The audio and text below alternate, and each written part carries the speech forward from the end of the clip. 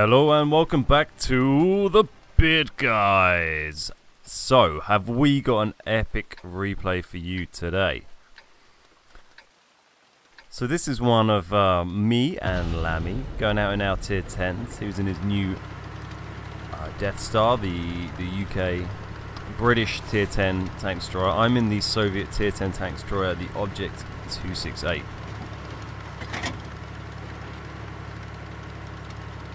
And this was just some random battles we were doing for fun the other day. Just after Lammy unlocked his tank, and I thought I'd take out my 268 because it's a good fun tank. We are on Malinovka Assault, we're defending, and as I often like to do when I'm defending on Assault, I like to just attack and try and beat the hell out of the enemy before they know what's going on.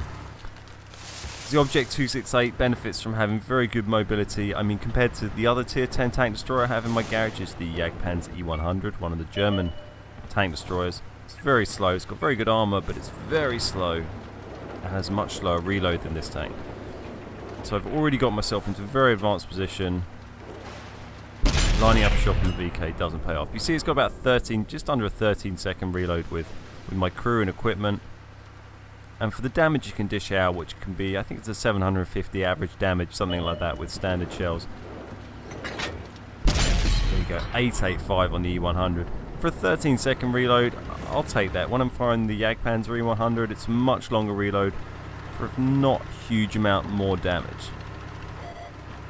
So I got spotted there. These guys are pretty close, and the downside of this tank doesn't have very good view range. It does have good camo, and I've got a good camo crew on it as well. So my hope is that these guys can get taken out by my teammates, and then I'll be able to get unspotted and pick the enemy off. Get a little bit unlucky. A little bit lucky rather with the RT hit missing me and not doing any damage. So there's an SDA-1. And thankfully, because of the good camo of this tank, and also nice tracking shot by my teammates there, and I'm able to take him out with a one shot. But yeah, thanks to the bushes and that knockdown tree and the camo of this crew and the cam on the tank, I'm able to stay unspotted quite a lot of the time in this round. And the reason I wanted to get in here, and I often come down in this position regardless of what tank I'm playing, or near enough to here. Sometimes a bit further back if I'm being cautious. Sometimes all the way down to the corner if I'm not. But if you don't get someone down here, and you'll see kind of what happens in a minute, is that they can get people on the flag, and then if you don't have anyone covering that angle, you have to just pretty much suicide rush the flag to break the cap. So thankfully, Lammy's pretty nearby, and it's nice to have a Death Star offering support. We've got the heavies starting to move down a bit. Still a lot of our tanks camping up on the hill, which is annoying as hell because they can hardly hit anyone. They're going to be out of range of 90% of the tanks that I spot down here. Their view range is probably about 4-5 squares on that map, so they can see down to about the edge of the cap circle.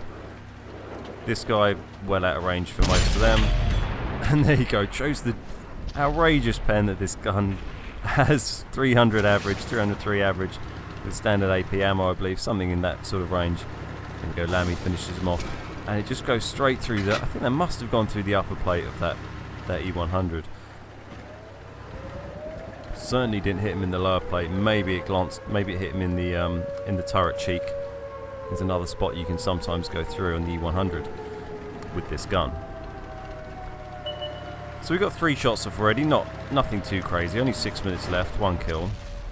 But we're just getting warmed up. So I'm pretty confident that my shell's going to go through anywhere that it hits on that Tiger II. So just put it straight into its turret. Not the strongest armor on the turret there, the Tiger II anyway, let alone when it's facing a massive tier 10 gun like this. So we get a nice shot on him there, just take him out. Probably a little bit of a close one. I think that hit him pretty far back on the tank, but thankfully just managed to lead it enough. And there you go, that's what I was talking about with the flag. Thankfully I've got this big gang of heavies to push down, but even then they're going to have to eat quite a lot of hits pushing this guy off the cap. And while they're doing that, I'll fire some shots into the side of this E100. Do not know what happened to that shot. It didn't say that it bounced, so I can only guess there was some sort of rock or ridge in the way that hit, or it went very high and just flew over. But But really that should have been another damage shot for me. There we go, nice one through the VK though. Fire, back off, get unspotted, and then pop back up. And just try and take advantage of the DPM, because as soon as this is reloaded, I want to start firing again. And there we go, nice blind shot, takes out the Jagdpanther 2.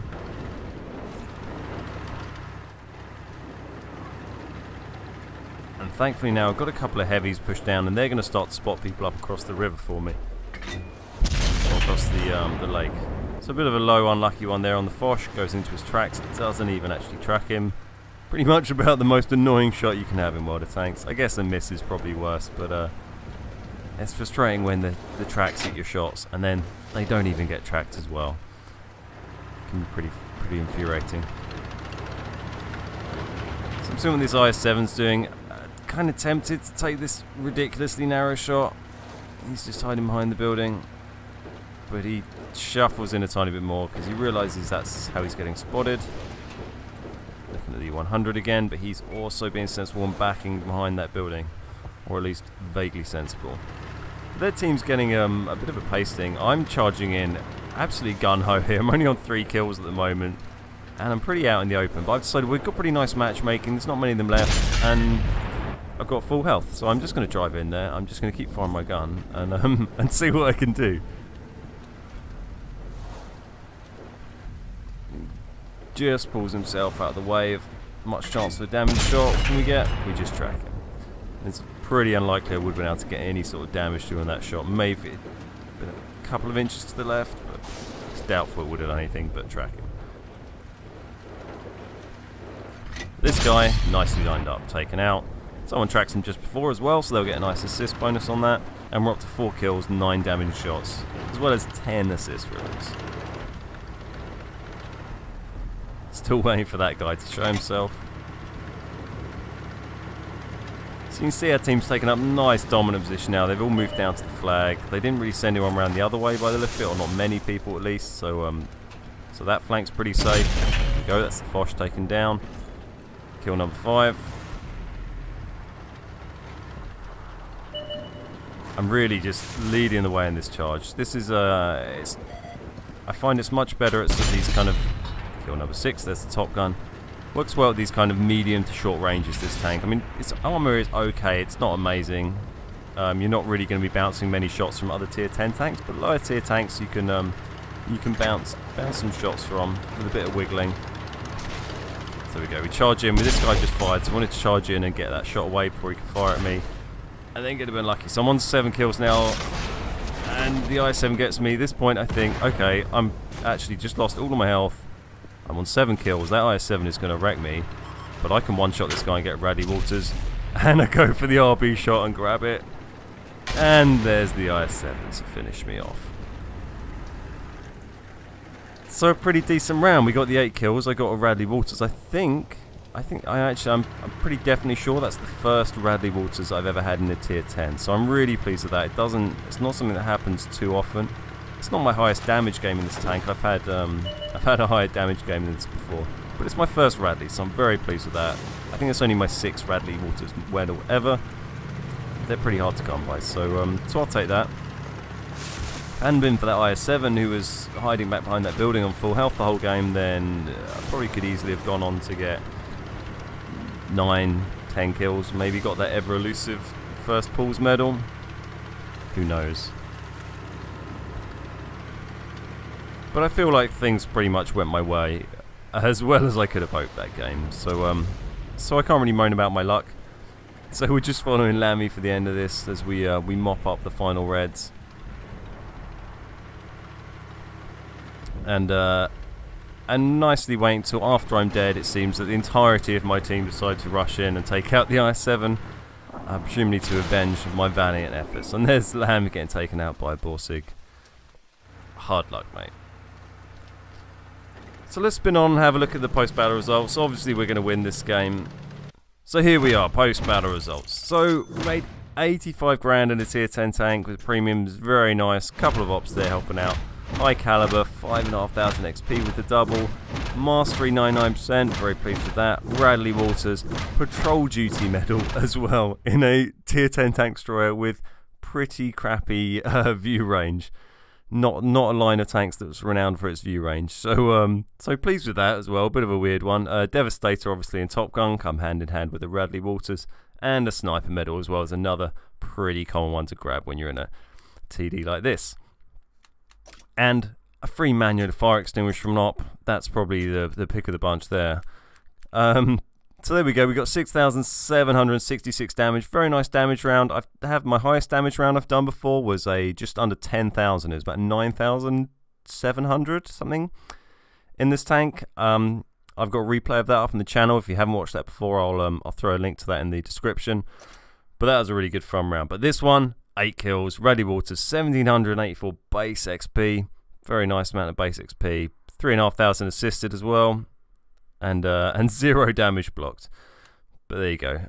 So I hope you enjoyed that replay. I thought that was a pretty epic game, and I'm really happy I managed to capture that footage so I could share it with you guys.